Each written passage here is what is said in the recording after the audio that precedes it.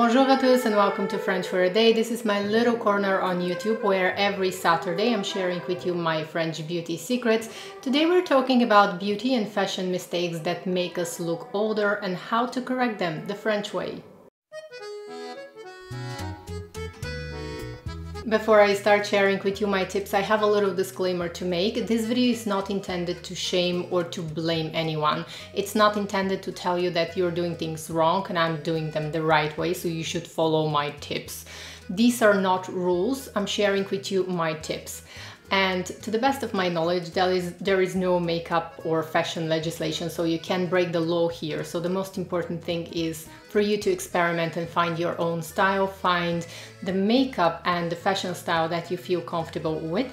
And that's why I would like to invite all of you to join me in the comment section below and share with me your tips. This video is intended to share our experiences and to support each other. I'm 36 years old now and I find that my style has changed over the years. My makeup application has changed over the years. It's not the same as I was in my 20s, and I also had the pleasure to observe the way my mom was doing her makeup and the way she was changing her makeup application over the years and her fashion style over the years. She was changing a lot of things. I would like to dedicate this video to her. Now she was going to be in her 70s and I'm sure that she would have loved to join me in this video, and it would have been amazing if I could do her makeup for this video. But anyways, still, this video is dedicated to my mom that passed away years ago. And aging is a beautiful process. We gain a lot more experience with age and we become wiser. We have so many beautiful memories, and those memories show on our faces, they show on our bodies as well. Everything changes. So I'm going to divide this video into two different parts. The first part is going to be the makeup application and the second part is going to be my fashion tips. And one last disclaimer, I promise it's the last one and we're starting with the tips. All of my French beauty secrets videos are intended for all ages, and all of the makeup looks that you're going to see there are going to be suitable for all ages, over 60, over 70, because my French beauty secrets series are dedicated to celebrating our own natural beauty and enhancing what we already have. So if you want to try any of the looks from this series, I would be very happy if you send me some feedback, if you write a comment, if you tell me if these makeup looks work for you, because I'm confident that they're going to work for all ages. I'm going to start with two very general tips, and the first one is going to be, as we age, start to prioritize skincare over makeup. Spend a little bit more time, money and research on skincare and create a consistent and good skincare routine for yourself that is going to work for your skin needs. Mature skin is not a skin type. People in their 70s can still have oily skin, and people in their early 20s can have dry skin. So be sure to choose carefully the skincare products so that they are going to work for your skin type. Don't follow what other people are saying, just experiment for yourself. Think what your skin needs. And just know that there is no mature skin. You can have normal skin, dry skin, oily skin, combination skin, but there is not really such skin type such as mature skin. So be sure to choose your skincare products carefully, because more skincare and less makeup is the key to looking younger and preserving your skin and looking naturally beautiful. And then the second general tip that I want to give you is when you're watching at YouTube tutorials or when you're watching tutorials from makeup artists, think and do not try to recreate the look step by step, because usually these tutorials are filmed with studio lights, with a very good lighting, and usually during these tutorials the makeup artists and the beauty content creators use a lot of products that you don't need in your daily life. They're going to use so many different layers on the skin, starting with the primer, then the foundation, concealer, powder, baking. All of these things, you don't need them in your real life and they're going to age you. I'm going to get in detail in a minute, but just wanted to make this clear because there are a lot of makeup artists that I love, respect, and I love their work. However, very often when I watch their makeup tutorials, I think to myself, well, you know, with studio lights, this looks quite impressive, but in real life, this is going to look horrible in like 30 minutes or so. So Just keep that in mind. If something doesn't work on you and you're recreating a makeup tutorial from your favorite beauty content creator, it's not your fault. It's just that you don't have the studio lights and probably there are some filters added.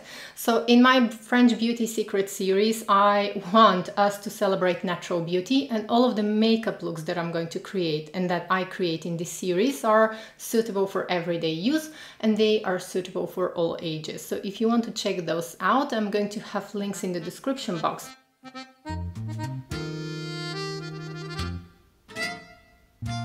Okay, now I'm starting with the more precise tips. And the tip number one is wearing too much makeup is going to make you look older. So be sure to wear a foundation that is going to allow your skin to show through. There is nothing wrong with showing your skin, showing a few freckles, showing some sunspots.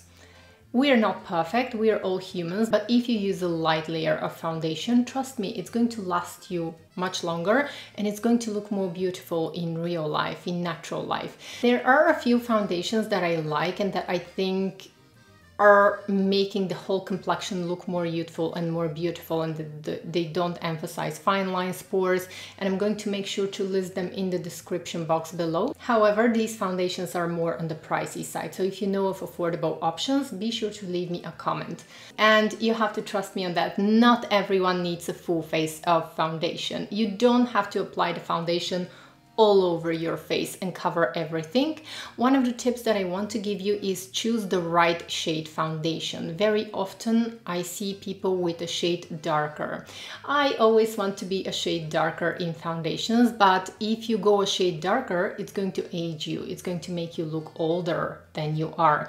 So be sure to match your foundation shade and make sure to do this in natural light, because when you go in store, the lights in store make everything look a little bit different, and then when you go home you see the color and it doesn't really match your skin tone. So make sure when you're swatching foundations in store, just make sure to go outside of the store to see the actual colors. Carry a little mirror with yourself and just apply the foundation right here on your face to see how it's going to match your face. Also consider your neck. For some people, the neck is going to be a little bit paler, so you have to match the neck with your face.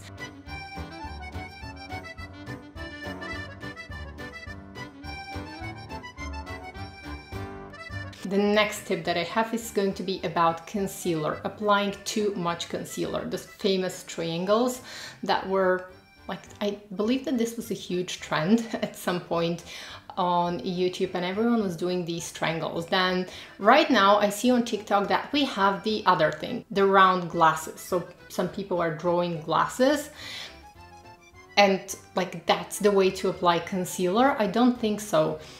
Take a closer look at your under eye area. Concealer is to conceal any darkness that you might have, but if you choose the wrong shade concealer, it's going to make things worse. And sometimes you can't use the same concealer under the eyes and on the face. On the face, if you have some blemishes, you're going to need a little bit thicker concealer, which you cannot use under the eyes. For the under eye area, I would say go for a concealer that has light medium coverage, or use a color corrector if you have a lot of darkness under the eyes. With concealer, a little goes a long way. If you have a lot of darkness under the eyes, probably your best bet is going to be a concealer with a peachy color that is going to counteract the darkness and that is going to lift that shadow and lift the darkness. But I've seen people very often choosing a very, very light shade concealer and it literally looks like a raccoon. It just shows where you apply the concealer, it shows and it doesn't blend seamlessly. And most people are not going to need concealer here. Now there is a thing, I've seen a lot of women in their 70s in France that don't wear a tiniest bit of concealer just because they don't need it. So with concealer, if you don't need it, don't use it. Moving on to the next tip, and this is applying too much powder and baking. The so-called baking, I don't know who made this up, but that was such a huge trend, and I admit that even I have tried it. I usually don't follow trends. I almost never follow trends. But I remember that it became such a huge trend that once I've tried it, I was still in my 20s and it looked horrible. I couldn't believe why it looks so bad on me. And I was thinking, well, I'm doing something wrong. I didn't have a YouTube channel back then. Baking looks absolutely spectacular on camera. Camera loves heavy makeup, but in real life, things are different. So baking is basically when you put a good amount of powder with a beauty blender, let it sit for a little while and then, you know, brush the excess off. It looks bad, trust me. In real life, this looks bad, and even on the YouTubers that are doing this, trust me, in 30 minutes it looks horrible. But then sitting on camera, yeah, it looks good. Especially if you add a filter, it's gonna look good with the studio lights and with everything, but try to avoid adding too much powder.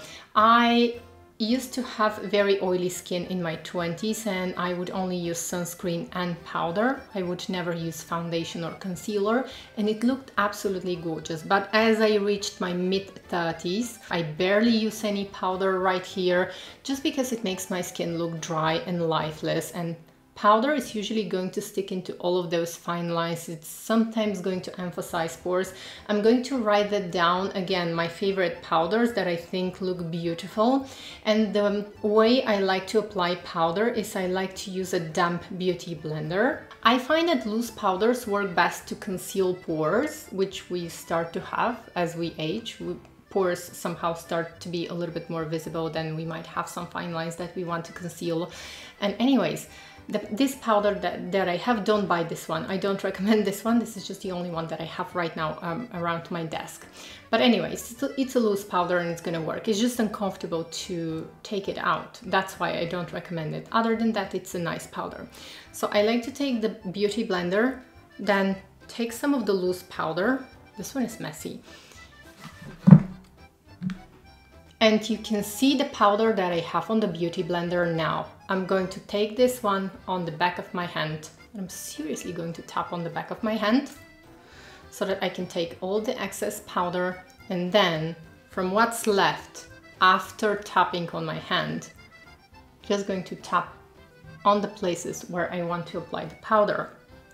And I'm going to repeat this one until I get the desired result. And this is what is going to erase pores. It's not going to make you look powdery, and you're not going to have a lot of powder on the face. So this is my application technique that works almost for everyone. Let me know if it works for you as well. Next, we're moving on to blush and bronzer. I don't and would not recommend contouring if you want to look younger. When we are younger, the face is usually going to be more round, more plump. The cheeks are usually going to be a little bit more plump. And as we get older, the face usually elongates a little bit. So it's going to become naturally a little bit longer, and the cheeks are not going to be as plump. So we want to reverse that with makeup. And the way you do that, the easiest way to look younger when you're applying a blush, for most people, I would say even skip the bronzer. If you don't need it, just don't use the bronzer. Use only blush. First of all, don't use huge brush.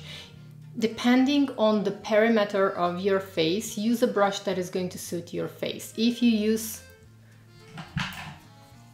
let's say if you use a big brush like this one, you're not going to be able to apply the blush precisely where you want it to be, and you want to use the blush to lift your face and to sculpt your face. So start applying the blush right here, like in the middle of the cheek where your iris is, and upwards. That's how you like to apply the blush, and it's going to lift the face.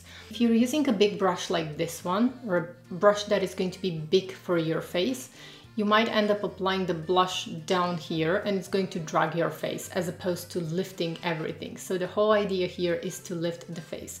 Moving on to eyes and eyebrows. For eyebrows, try to follow the natural shape of your eyebrows. It all depends how much you plucked your eyebrows, but try to keep them as natural as possible and don't overdo them. Don't do this very perfect Instagrammable brows, because these are going to make you look older in real life and they don't look good unless it's on Instagram with a filter. It just looks very artificial, it doesn't look natural.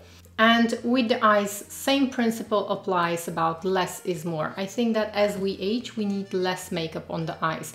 And certain eyeshadows can emphasize fine lines on the eyes and can emphasize the aging eyelids. A lot of people think that as they age, they can't use shimmery eyeshadows.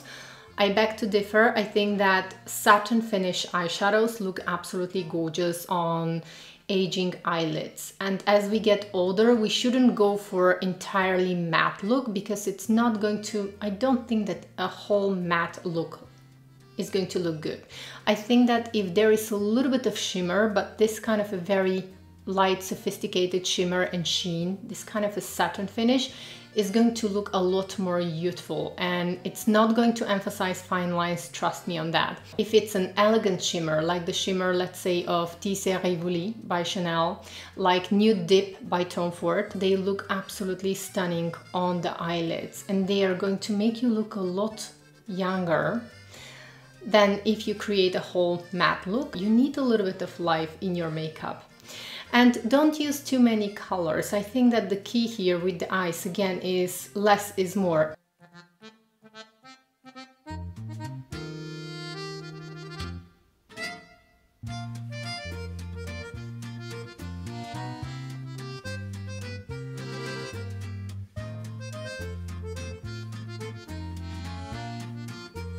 A lot of people are going to say stay away from eyeliner as you age, as you reach the age of 40, stay away from eyeliner. I think that eyeliner looks absolutely gorgeous with all ages. It's just that you have to choose the right shade eyeliner. Even if you're in your 20s and you choose the incorrect eyeliner, it's going to make you look older than you are. So if you have very dark hair like mine, you can afford to have a black eyeliner on the upper lash line. I would say that I prefer kohl eyeliners because they are more forgiving to the eyelids. It's very easy to get in between the lashes, and they're going to make the lashes appear thicker. However, if you have blonde hair, if you're paler than me, black eyeliner might age you and it's not going to look good. So choose something that is a little bit lighter, choose something, a shade of brown or gray. These colors are going to look beautiful. Taupe also looks absolutely gorgeous on blondes. And if you want to line your lower lash line, definitely use a little bit of powder, brown powder, even if you have dark hair like mine. Usually lining the lower lash line with a dark eyeliner doesn't look good. It's going to age you. In real life, it looks good on editorials. However, in real life, it is going to age you. Next thing, make sure to use mascara. Now with the mascara, I would say again, if you have dark hair like mine, black mascara is probably going to be your best bet, but try to experiment a little bit. On some people, brown mascara looks very beautiful, especially on blondes. I think that colorful mascaras are going to look beautiful. A tip from me is just avoid applying mascara on the bottom lashes, or if you absolutely want to apply mascara on the bottom lashes, make sure to use a waterproof mascara, because sometimes it's going to smudge and it's going to make you appear as if you have dark circles, which doesn't look good. And then one last tip that I have for eyes. Try to avoid applying a highlighter on the brow bone, shimmery highlighter. It always makes you look older.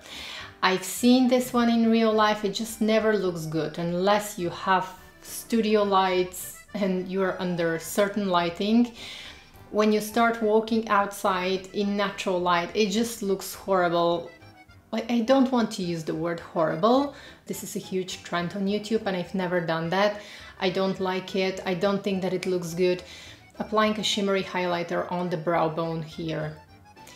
It looks very impressive on camera, and as the studio lights hit that shimmer, it looks nice, but in real life it just doesn't look good. If you want to highlight the brow bone, use a matte powder. Use just a pale bone color matte powder to highlight the brow bone. And same applies to using a very shimmery highlighter in the inner corner of the eyes. Make sure to use some highlighter that is more subtle with a satin finish in the inner corners of the eyes, or keep the highlighting shade right at the center of the eyelid. It's going to look a lot more beautiful. Next, we're moving on to lips. Now for lipstick, you have to choose for yourself. I would advise you to go for a color that complements your skin tone. Try to stay away from this very nude colors, the ones that really literally blend with your skin tone. I think that those look incredibly aging, and I know that these are very popular, especially when people are doing the smoky eye look. The lips are so pale, almost like you are sick and you've been sick for months.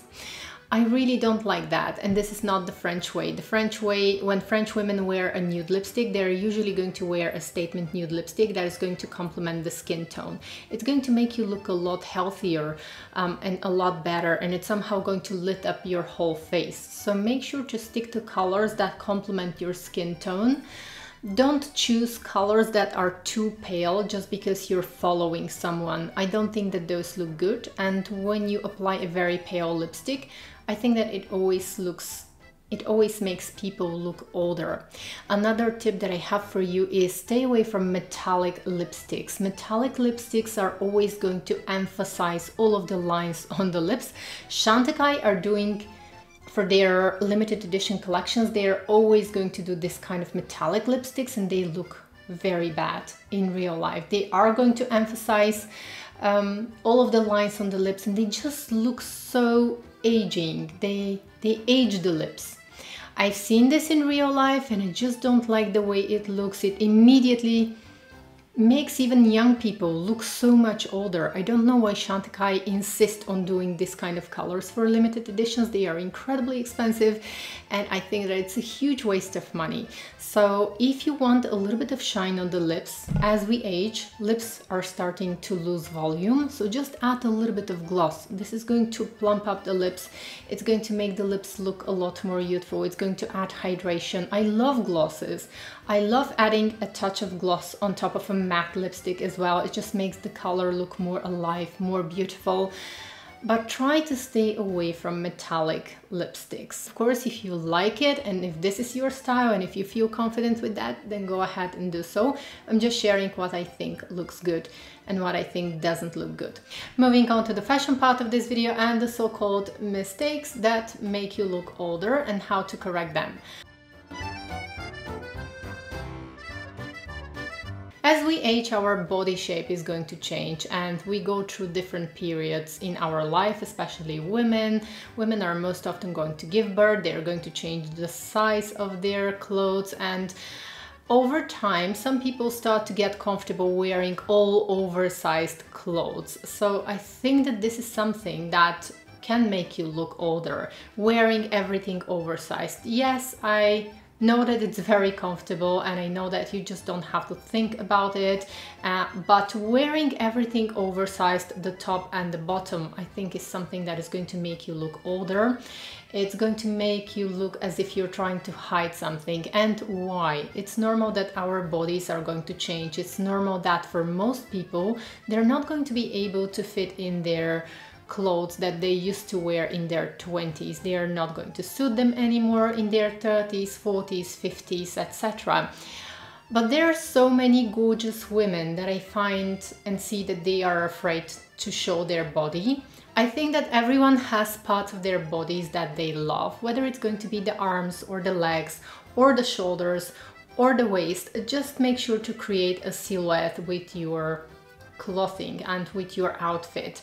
So if you're wearing, and if you like to wear an oversized t-shirt or an oversized tunic, then go for a slim fit jeans or a slim fit pant. But if everything is too big, it just doesn't look good on most people, and this can get very tricky. I see gorgeous women with beautiful bodies in their 70s, in their 80s, looking so stylish and so fashionable, just wearing a big oversized t-shirt with skinny jeans or showing off their arms. And then there is one more thing that I want to share with you. You might not agree with this one because it is very American to wear sweatpants and this kind of hoodies.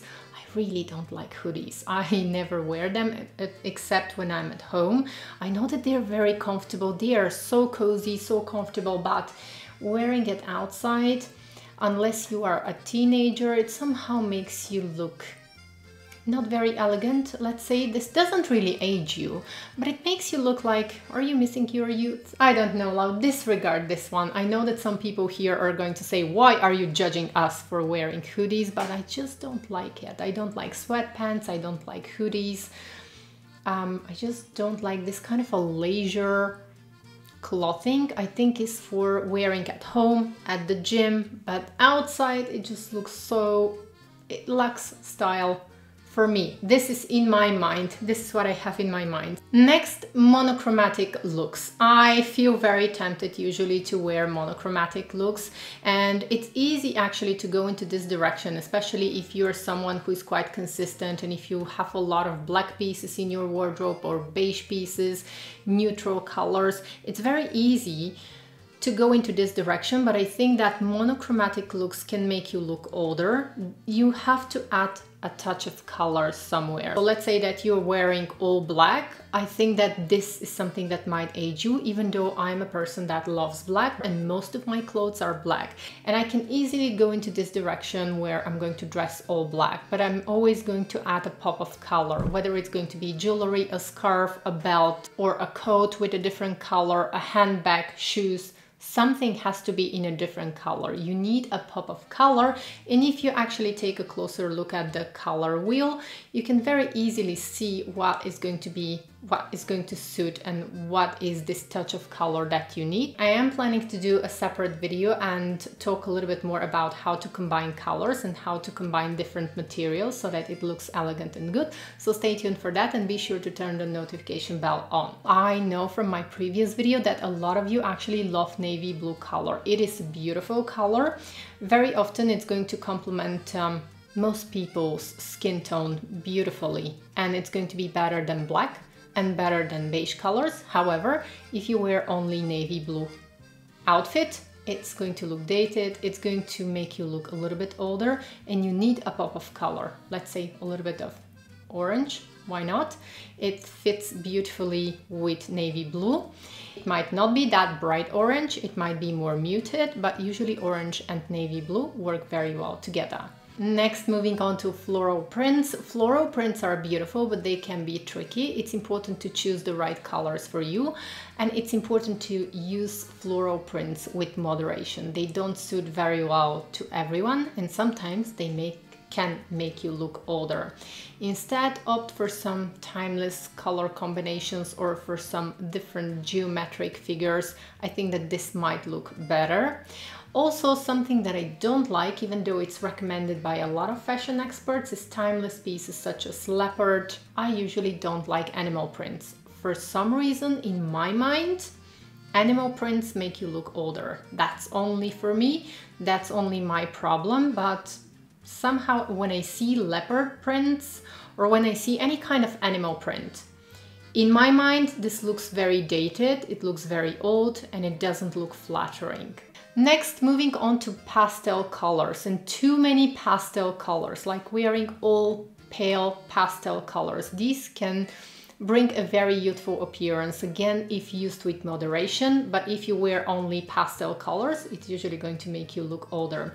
So you need something statement. If you wear, let's say, a pastel color blouse or a blazer, then opt for black jeans or black pants. This is going to complement the pastel colors beautifully.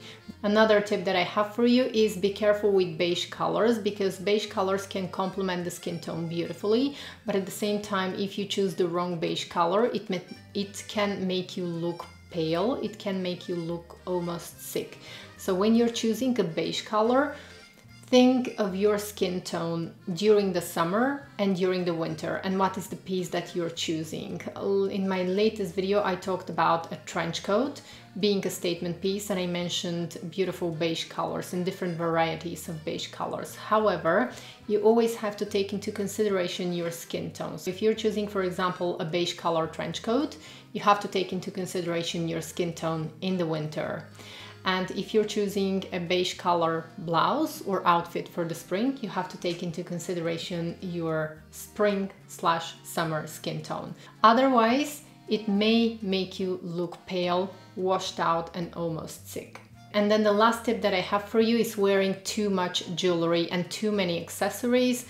There are people that love jewelry, and who doesn't love jewelry actually? Beautiful jewelry can be the perfect accessory. However, if you add too many, it's going to age you and it's going to make you look older. So that was all for today's video, and one last tip that I have for you: whatever you decide to wear, be sure to wear it with confidence, because you're beautiful inside and out.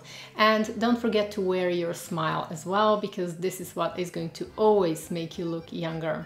Thank you so much for spending time with me. I truly appreciate it, and I hope to see you in my next video. A bientôt!